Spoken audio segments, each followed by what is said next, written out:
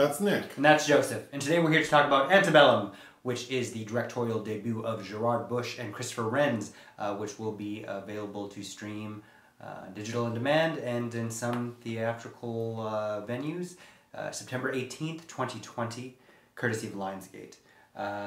It was due to have been released last April, but has been consistently delayed. But I think it's probably being released at about the right time, actually. Yeah, due to the subject matter. Yes, for and the sure. current social climate. Mm-hmm. So the basic story is we find a woman, Dr. Veronica Henley, Played by Janelle PhD, Monáe. played by Janelle Monáe. She's a sociologist, an activist, and a successful author. Mm-hmm. She's written a book called Shedding the Coping Persona. Shedding the Coping Persona. Mm-hmm. So she is on a book tour, like to promote her book. She, well, I'm telling the story kind of out of sequence. Well, I think she's invited to like a symposium. That's right. Well, yeah. You're right. So we find, it's hard to tell because I'm telling it out of sequence. Oh yeah, major spoiler alerts. So she gets up in the morning, and you know, to her beautiful man, her beautiful child, her beautiful home, they're in the kitchen. She's watching herself on TV. She's debating a man who's a eugenist, this racist ass white man. They're like debating. She's killing it. We then move on to her. Same morning in the house, she takes a Skype call that her assistant has set up from a woman who's played by Jena Malone, Elizabeth, who's this sort of like condescending white woman with a southern drawl. A southern drawl. It's not a very good one. Who's basically telling her like she wants to work with her. And Veronica's like, no, I'm good. Cut to, she's flown to New Orleans to speak at a conference. And she's also there, or her best friend played by Gabourey, Sidibe, is there. So they speak at the conference, and that night they decide they're going to go out for dinner and to party with a third person, their white friend, whose name I don't recall. Sarah. So while they're at dinner, Veronica decides that she does not want to go out. So Sarah and Gabourey's character go out that night, but Veronica says she has to get up early in the morning to fly back home, so she's just going back to her hotel. Well, she's picked up by what she thinks is her Uber, but really it's Jena Malone's character, and Veronica, Janelle Monáe's character, is being kidnapped.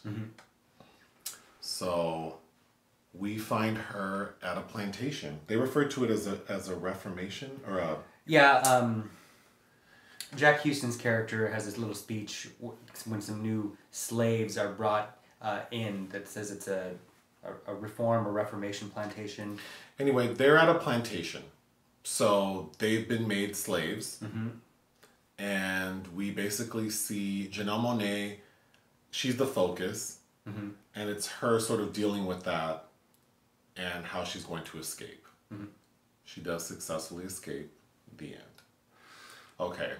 It was difficult to tell because that is not how the film is oriented. It opens with Janelle Monáe being dragged back to this plantation, and as that's happening, we see a woman shot and killed while her man, Eli... A black woman who's a slave has tried to escape, and she's been shot and killed because she tried to escape.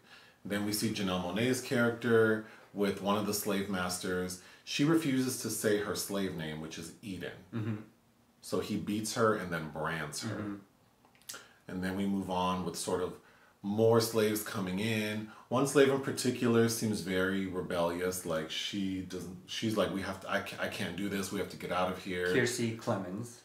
But Veronica's saying, no, we need to do what they tell us. We need to wait when the time is right. More bad things happen.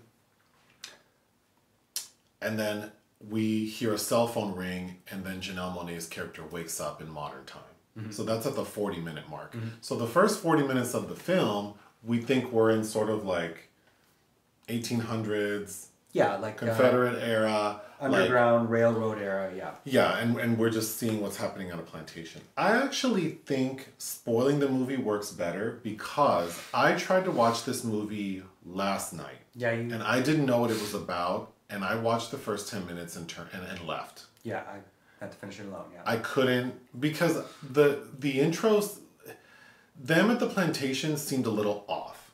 Yeah, for multiple reasons, yeah. For multiple reasons. And on purpose. On purpose, and we'll get to it. But once I knew what it was about, when you spoiled it for me, I was able to watch it this morning, and I loved it. This film was excellent. I think because I wasn't so distracted by what was off at the plantation, I was really able to look at the little things, and I think it works beautifully. Well, because otherwise, it's very brutal. The first 40 minutes are pretty brutal, and it feels, since there's so much that feels kind of off about it, it feels exploitative. Yes. So the screener we received, the filmmakers they opened the film, saying why they did it and why it's important. The main thing I took away is the one says that all of the brutality we see in the film is based in truth. I thought that was an important, because now having watched it, I feel like it doesn't feel exploitative. No. It's very effective. And another statement, I believe it was Gerard Bush that made the statement about that it's a film that's of and for this moment. Yeah. Which I think is probably the most apt way to describe it. My first note after completing it was, I think as a person of color and growing up and like hearing other people of color talk about slavery, comedians and film, regular people, oftentimes I would hear people say like, man, if I were a slave back then, they wouldn't have kept me, like I would have escaped, I would have killed everyone. And it's like, no, you wouldn't have, because the conditions, the system did not support the alternative. Like, you were a slave. That was it. And I think this film does a really good job of demonstrating, because all of the slaves that are on this plantation in this film, they're all like educated, affluent, successful black people. I.e. threatening to the white establishment. And they couldn't escape. Because it's just like, that's not your reality, and the system is not supporting otherwise. Right. Well, they're kidnapped without weapons, disoriented, waking up. Brutalized, They have no idea where they are. They have no idea where they are. If they try to run, where are they going to go? Which is what slavery was. Yeah.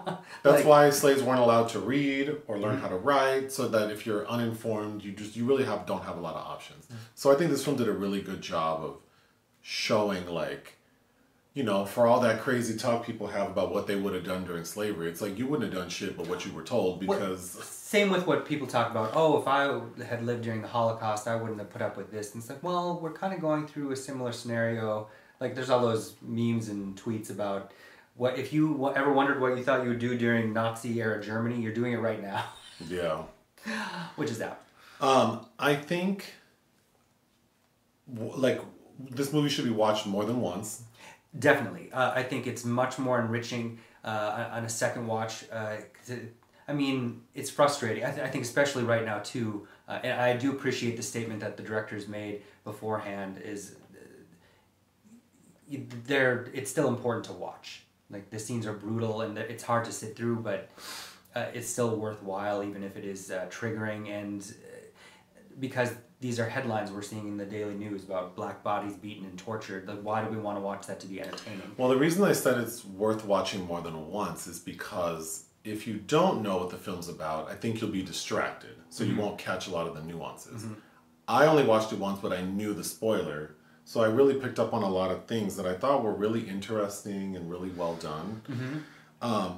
So some of the things that threw me off when I tried to watch it the first time have to do with them on the plantation before we know that it's set in modern time.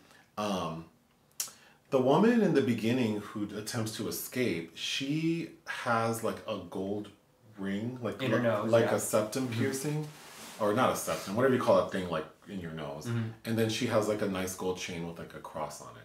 And that immediately threw me off, because I'm like, well, you wouldn't have had that back then. One of the new slaves who's brought in, the one, Kiersey Clemons. she immediately says like, what is this? Which I thought was weird because it's like, well, if you're a black person in the 1800s, you know what slavery is. Right. Well, and also when she sees Janelle Monáe, she recognizes her. She recognizes her, and it's like, well, how would you? Because she says, I'm from North Carolina, you're from Virginia.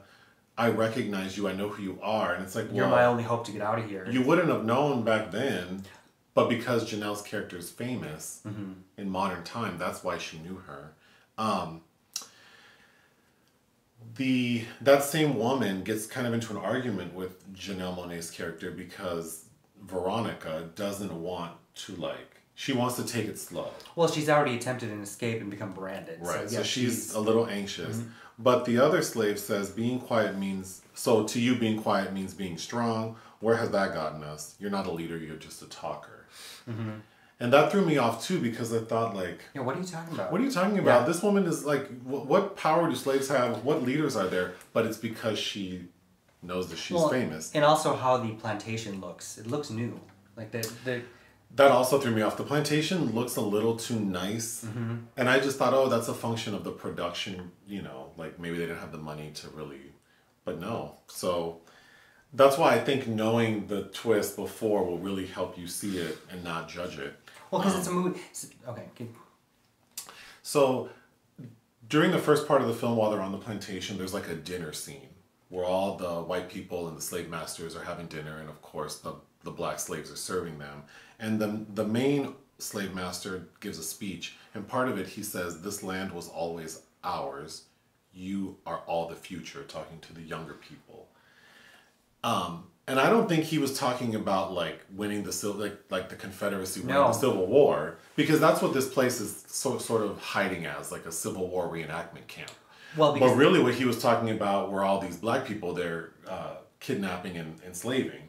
That he's commenting on how black people are trying to take our land, people of color, and that you young people need to keep this shit going. Well, because Antebellum, this is the name of the plantation Civil War reenactment place they're at, means, of course, pre-Civil War era. So Gone with the Wind is Antebellum era, is where that starts. And so that's, to them, and what people that say this means, when you say make America great again, that's what they mean. Or when you say you're conservative, it's you're trying to conserve these old-ass, racist-ass values. Which was only in its purest form, technically speaking, for white people in this era. Something else that threw me off was the slaves are burning the cotton. Because they don't need it. Because they don't need it. Which makes sense. But it's why would they be burning the cotton? Because that was an act of attrition back then. The slaves, would burn the equipment, burn the land to hurt the slave owners. But I'm but they're burning the cotton right in front of everybody. Everyone. Yeah, as they're picking it. But it's because what are they going to do with it? You can't sell bushels of cotton. That would just draw attention to the site. At the same dinner scene, one of the younger white guys is sort of timid talking to one of the black slave girls, the pregnant one. And I thought that was very interesting until we find out that he just was afraid of her because it's set in modern times and he knows that this shit is not the natural order.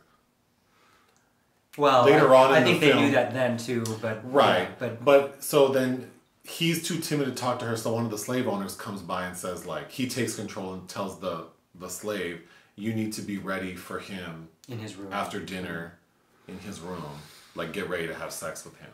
So when they do... He's very timid. She thanks him for being kind, and then he flips the script. He beats her up and says, "I'm in control. Don't you ever talk to me this casually." And so, I thought that was very interesting. Well, also the fact that, and this was not a term I was familiar with, the sapphires.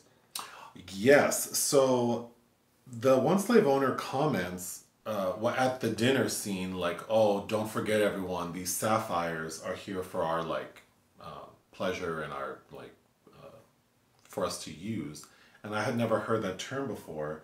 But sapphire is a derogatory or defamatory term for basically an angry black woman.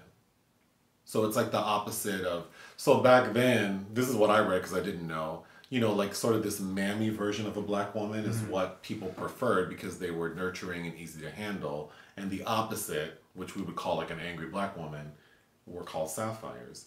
So when he referred to them as that, I'm like, well, that doesn't make sense. Like, what does that if mean? they're slaves, why would they be Gemstones. like so strong? Well, no. Well, after I looked it up, I'm like, but they're not. Like, they don't have agency and they're not strong. Right, because but they are. That's why they're there. They're because targeting certain women. Yeah. Yeah, these people are trying to squash these strong, powerful black people. Which there's a I guess not having known that there's a Wayne Blair film from like 2012 called The Sapphires about a group of, it's Australian. Excuse me, but I'm just gonna keep going through my notes. The one slave master I thought looked like Jason Sudeikis, especially when Jason Sudeikis does the like Southern Justice skit on SNL. You're talking about Eric Lange, the one that's raping Janelle Monáe. Yes. Yeah. And the other one is Jack Huston, who is a nephew to Angelica and Danny. He's part of the Huston family empire. So continuing with sort of the fucked up nature of this film, there's a character named Eli who's played by... he's a newcomer, Tongayi Chirisa. So he's featured in the opening scene where we see the black female trying to escape, who's killed. The man who we assume is her husband, he's like shackled. He, later on in the film, is told by one of the slave masters to go clean this area. Which is a crematorium. Which is actually a crematorium. And he finds in the rubble, or the ashes, her gold chain with the cross. And then he realizes that he's actually sifting through her bones and her ashes. Yeah, that was a very troubling scene. That was very troubling. But that crematorium has relevance later. Oh yeah, that comes into use. Probably the best scene I've seen in a while. So, at the 40-minute mark, then we jump to Janelle Monáe's character, Veronica, waking up in her own bed in her beautiful home. And then there's the breakfast scene. And the daughter is watching Veronica watch herself on the news debating this racist-ass white man. And the daughter kind of asks, like, why is he so angry? And Janelle says that sometimes anger is really fear. And she gives a really great speech about, like, what that means. And then the daughter said, because she ends with like, but that's how you can become friends. Like how you had a bully in school and I confronted them and now you're friends. So the daughter asks, so are you friends? And she says, well, not just yet. But I took that to mean like the relationship between white Americans and black Americans. Yeah. No. So I thought it was very powerful. I think, and as an overall statement, I think every exchange in this film is meaningful. Yeah, very thoughtful. Like, there's not really any kind of dead weight anywhere. Another important scene, well, they're all important, but when Janelle Monáe's character is taking that Skype call, that video call from Jenna Malone's character, she's doing, that white lady's doing that thing where she's like, oh, you have such a nice home. Oh, your daughter's so beautiful. Oh, that lipstick looks really good on you. On your skin tone. Like, oh, I wish I could wear that. It looks good on your skin tone, but not on mine. And then when the call's done, Veronica wipes the lipstick off. Yeah. I thought that was great. When we first find Veronica in her hotel in New Orleans before her speech, she has a yoga instructor. A white lady. A white lady, like practicing yoga, and training her with yoga before Gabourey's character comes in. And I know that was an interesting dynamic. Because Gabourey comes in and kind of barely acknowledges this woman who suddenly becomes kind of cold and standoffish once Gabourey Sidibe is in the sequence. And we kind of had a long conversation, about all the white characters in this film and kind of the different hierarchies of... Yeah, but I think the film did a good job of sort of curating like the different types of white characters, because then you also have the white friend Sarah. Right. But Gabourey's character, we'll get to that because that's not all the way down. Throughout the film, Janelle is she has like 3 sort of references to like nightmares. Like we see her wake up from a nightmare, then her husband asks her, and then Gabourey's character asks her, I think. And Veronica says that that she thinks maybe it's our ancestors haunting us, so like in our dreams, so that they can see our futures. Which I thought was very interesting. Yeah. We see a lot of microaggressions towards Janelle. At her book symposium, it's just all microaggressions. Yeah. Which also relates to... So the film opens notably with a quote from William Faulkner. The past is never dead. It's not even past. And in fact, Sarah and Veronica have a conversation about that quote when they first meet. Which is very meaningful. Like the past is our present, pun intended. Yeah. And also that also as a metaphor for the systemic racism that we've just come to accept that it's okay to treat people this way and have. In Janelle's suite, first of all, she's staying in the Jefferson suite. Yeah, also which obviously. She receives a bouquet, like a floral arrangement, and the floral arrangement has like cotton in it. And she doesn't know where it's from. The person who delivers it is very cold towards her, like just hands it to her and walks away. But the note on the floral arrangement says, look forward to your homecoming. So she thinks it's from her husband, who she texts like, thanks for the artisanal arrangement. Yeah.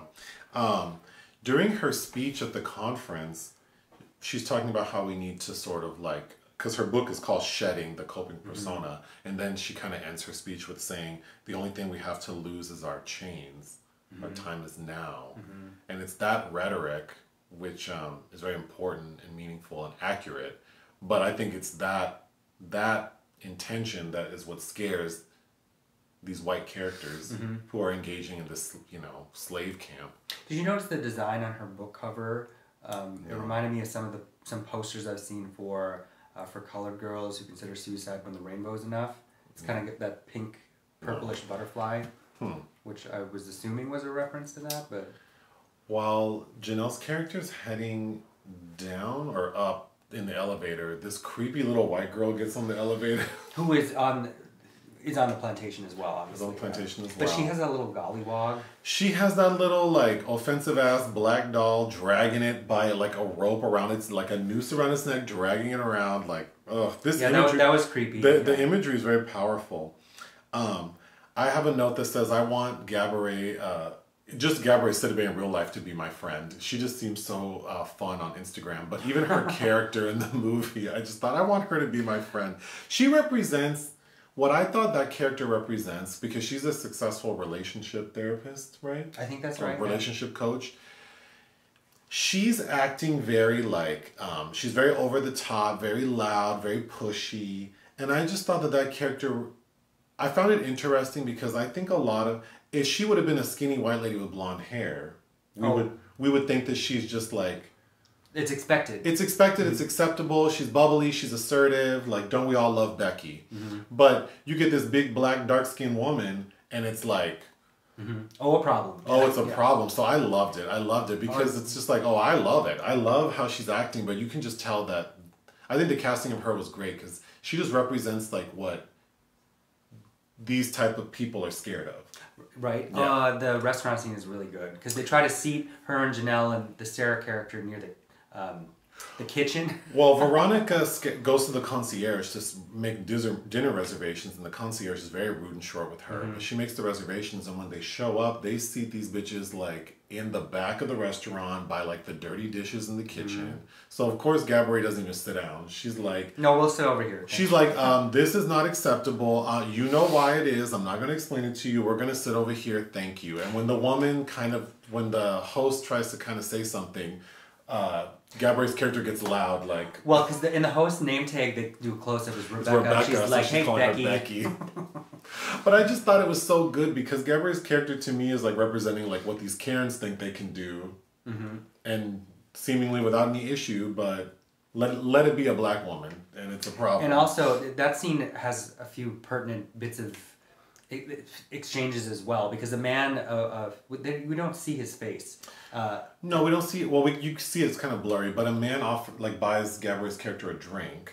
But it's set in a way that makes you think this is how they're procuring people. Right, like maybe Gabourey would have been like also a victim, yeah. And the only reason she wasn't is because that night she didn't leave alone. She left with her white girlfriend Sarah. Because she kind of reads him because he buys a drink specifically for her, and it's an odd drink. It's like a cranberry something or other.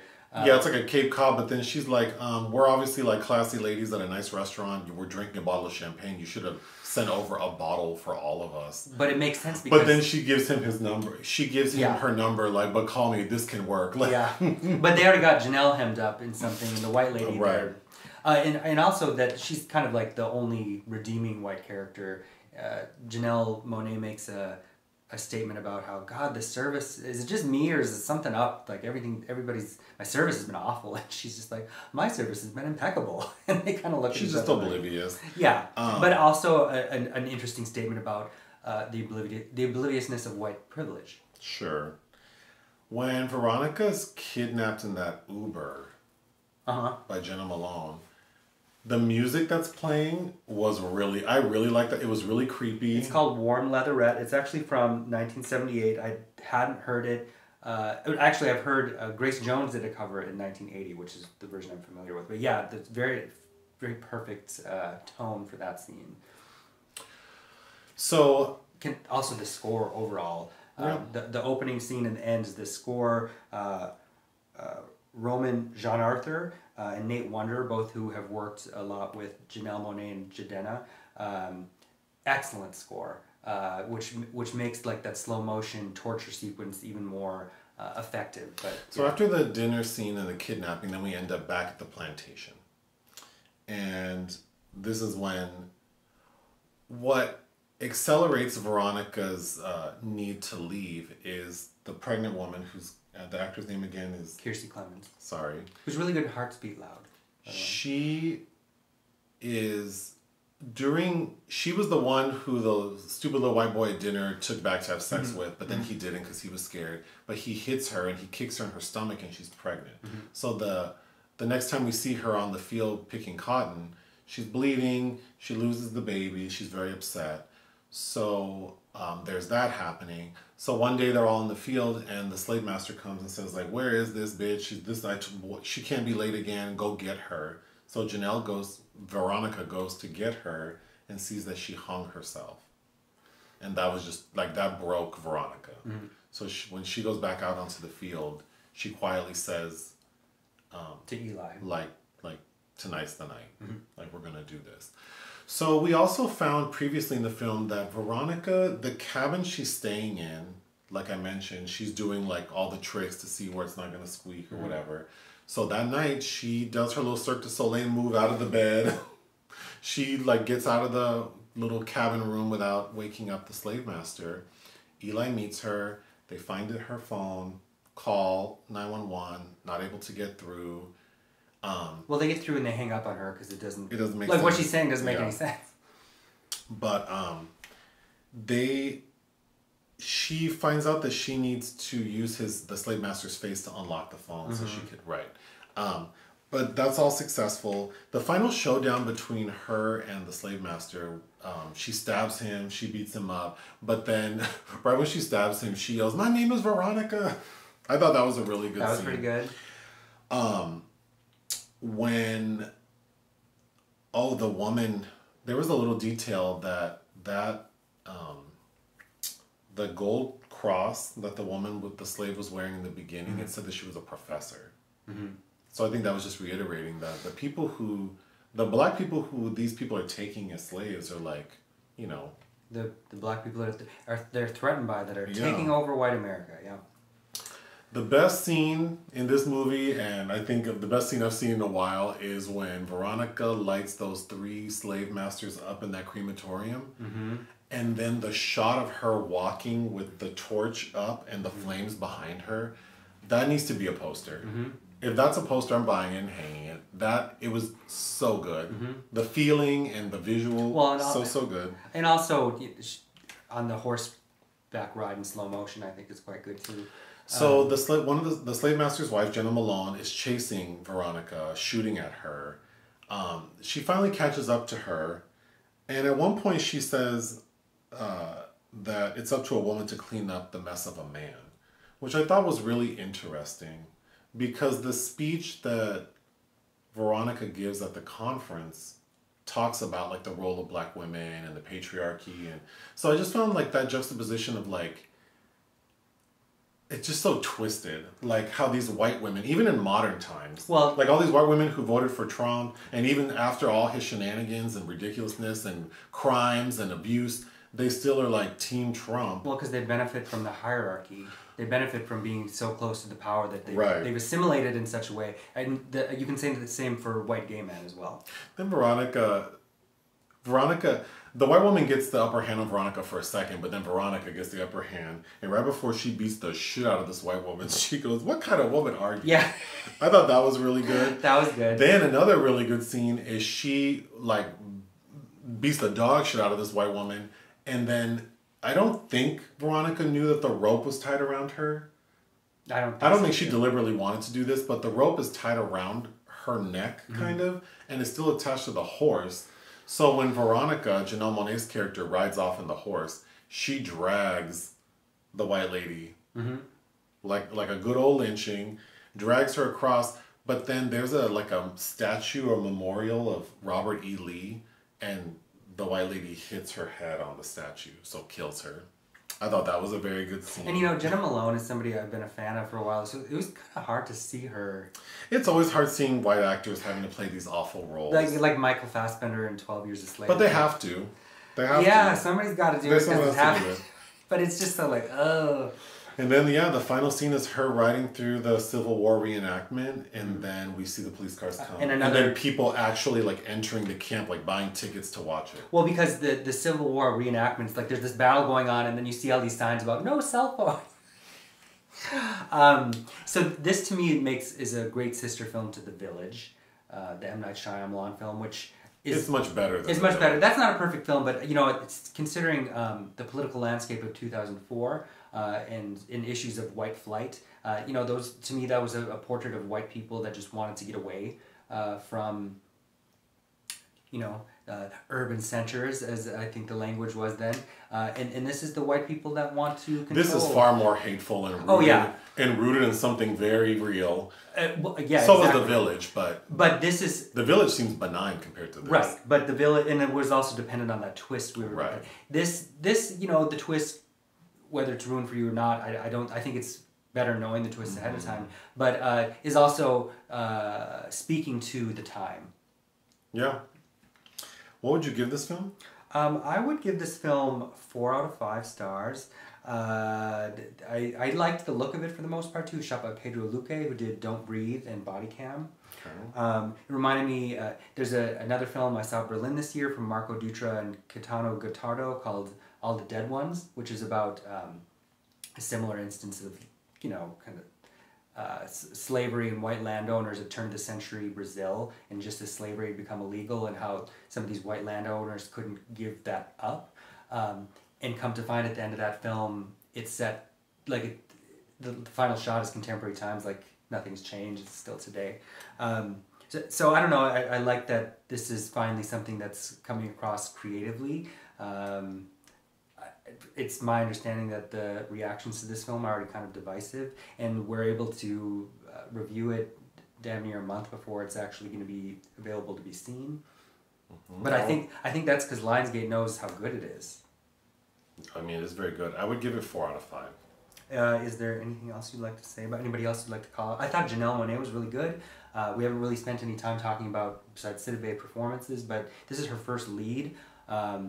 Consistently, I liked her in Moonlight and Hidden Figures. Supporting roles, obviously.